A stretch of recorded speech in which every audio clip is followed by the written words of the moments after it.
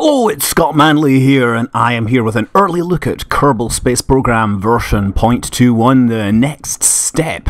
Now, first thing you notice is a completely redesigned Space Center, looking as brilliant as always, but now the shading is dynamic and you can rotate the whole thing centered around the vehicle assembly building. There's a couple of new buildings there, one of which is clickable. If you look, you can recognize the vehicle assembly building, the tracking station, the launch pad, the runway, and of course the spaceplane hangar. But on the left, in the bottom left corner, we have this new building here, which is the astronaut complex, where you can now recruit astronauts to your thing. Oh, look, there's Scott Kerman, who's not brave and very stupid.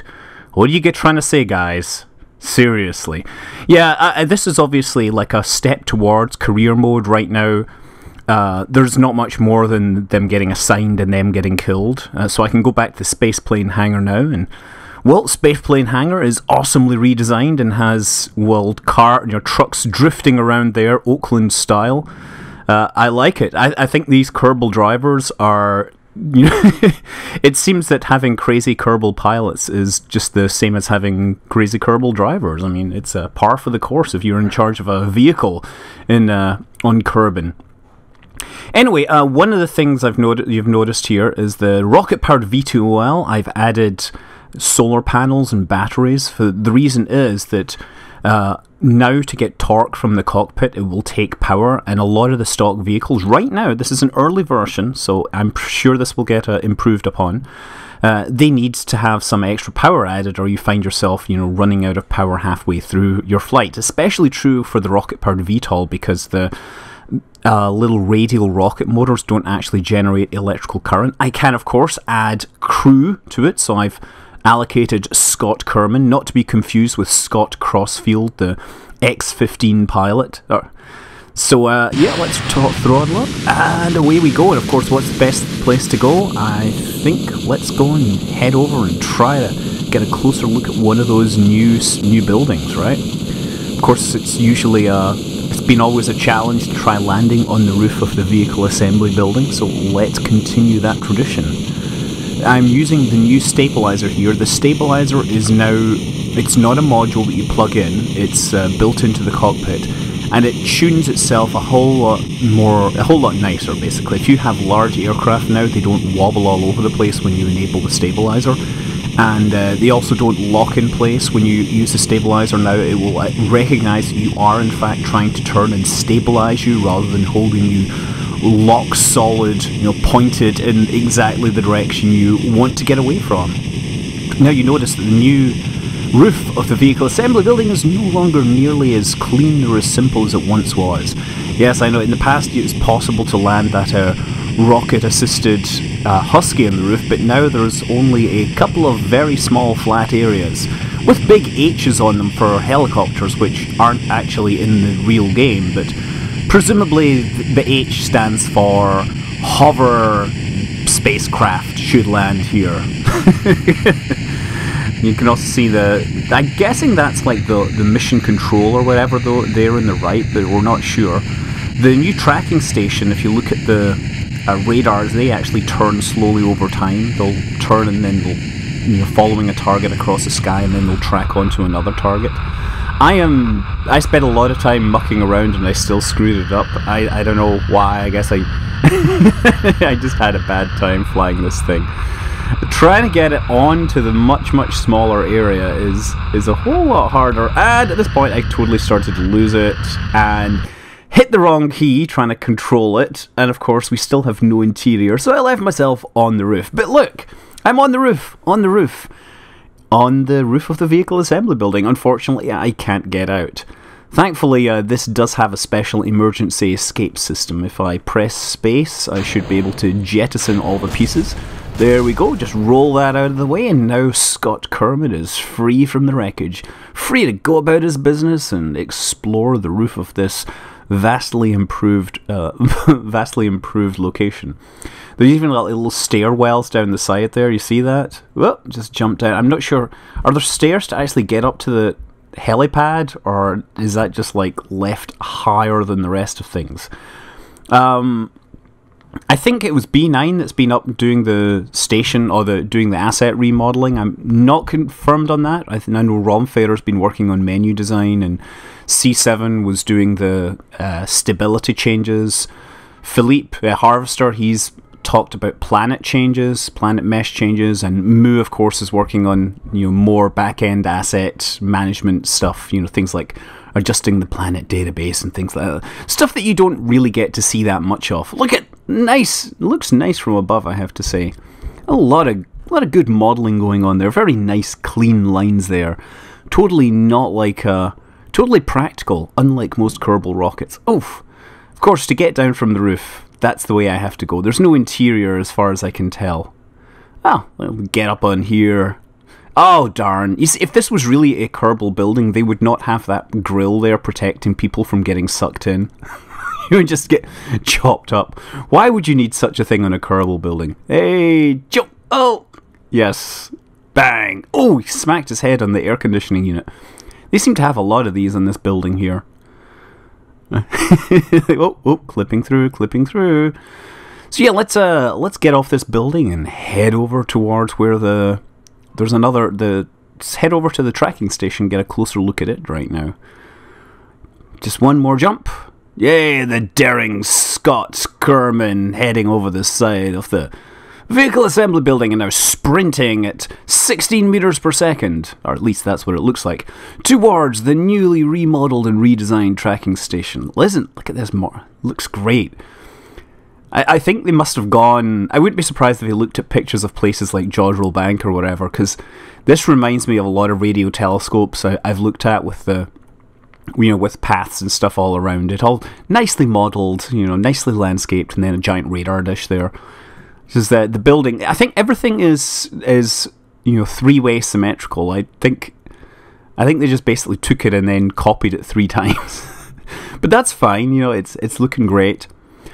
Anyway, to see more, we really have to take to the air to appreciate these new assets, and so we take one of the aircraft. This is I can't remember, the Airbus A3s.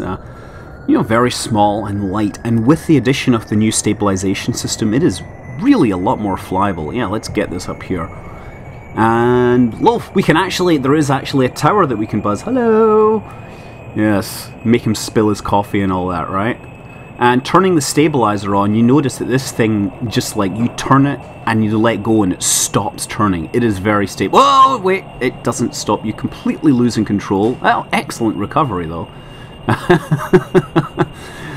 Let's try turning around again, this time without crashing. Just flying along at 100 meters, not bad at all. Let's bring it up and over. Let's see what else we can see. There's the astronaut training complex. Let's try and fly over that. Get in nice and close. Try not to break the windows, right? Although they did test that on Mythbusters. You can get some real amazing pressure effects from supersonic aircraft flying over the top, but windows don't tend to smash, apparently. Oh dear, almost losing it again. Now, it's not just the Space Center that's been done. If you see in the background, there's some epic mountains. The mountains to the west of the Space Center are now much improved, and we should head over there and take a closer look at this new construction. Yeah, previously in the game we never had anything as steep as this to try flying around. Look, we can actually fly through some fairly steep valleys here, although I'm not sure what would cause mountains quite this steep, at least on this scale. Yeah, we can pretend it's glaciation and the Ice Age and things like that, but honestly, it's all about the game design. Oh, that actually looks like a, what do you call it, a quarry or whatever, where a glacier starts. Let's split these peaks and get down into this valley here. Nice. Yeah, it's, some great scale here. You can fly, it's great to be able to fly down below the height of the mountains. Okay, let's try and thread this here. Get over, don't hit, yes, and now down. Oh, there's a nice little valley. Let's get through that. Okay, try to not overdo it. What I'm worried is if I pull too hard, I will flip out and I will instantly die because I'll be so close to the side. So I'm trying to make sure I don't overdo it, but I want to get nice and low in this valley. So it'll be like Beggar's Canyon. We're some womp rats. I used to bullseye womp rats in my T-16 back home. They're not much bigger than 2 meters. I mean, it's amazing how Luke Skywalker even sounds whiny when he's boasting about his skills. Yes, he was a hero, but Han Solo was always the cooler one, even though he didn't become the Jedi Knight. But his kids did, apparently. Aha, excellent. So yes, that is a rather. You see, it transitions nicely back to the plains towards the Kerbal Space Center. Let's just get down here. You starts out with these kind of nice cut hills here, and then eventually turns into the much bigger and grander mountains. I'm not sure if you can actually walk up these, whether they're too steep or not. Anyway, the other thing, of course, that was mentioned was that Harv has been working on a new moon design. So moon is completely changed, which is one reason why the save compatibility is being broken. It's partly because of Cruise, and because the new planetary body, surface, everything that's sitting on the moon would just explode, and people might not like that. So anyway, the developers have made it clear that the next version will break compatibility. What you want to do is just copy your entire Kerbal Space Program folder and create a new install, and everything will be saved and preserved for future reference. And you can do that from Steam by looking at the game properties and finding out the local files. Anyway, this is the moon. Now, if you look up in the top right, you'll see my electric charge has decayed a little. That is because it is now used whenever you turn your spaceship using the capsule. There is no power generation on this spacecraft at this time. Obviously, I've mentioned that a number of scenarios in stock spacecraft now kind of have limited lifespans because they don't have enough power to keep themselves moving. So I think actually some of my minimal parts challenges will be somewhat afflicted by this. I don't think my 5-part spacecraft to Gilly may work so well anymore.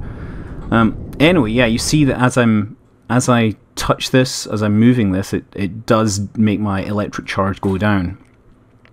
Anyway, yeah, the new surface of the moon, it's basically the same textures and everything as far as I can tell, but it's a new normal map, or a new height map, and the height map uses procedural math to basically generate new craters, and it generates a lot of craters. I'm not sure this is the final version. We'll see, I guess. It is still in development, but maybe with testing they might find that the surface of the moon is just a little too hilly, a little too hard to find places that you can land. This is me trying to slow down as quickly as possible before I crash into something. There's a giant ridge there approaching. I wonder how long I'm going to manage. No, I think I'm going to go up, just to make sure I get over there. Yeah, look at those surfaces. Okay, anyway, yeah, as you can see, you can just, of course, right-click on the capsules or the SAS or the SAS units that are providing torque, and disable that. Or if and it's possible to actually land these things with no torque just by using the gimballing action on the main engine. But I apparently thought I turned off my capsule, but I left my SAS unit running. Anyway, you can see the surface of the moon is definitely a little less forgiving than it once was, but I have made it down onto the surface using this stock vehicle with a small amount of fuel left. Well, I mean, electric charge. I mean, can you believe that electric charge is now the critical factor in the landing? That engine doesn't generate power, anyway. So yeah, that's a quick look at Kerbal Space Program 0.21. I hope you've enjoyed it. I'm Scott Manley. Fly safe.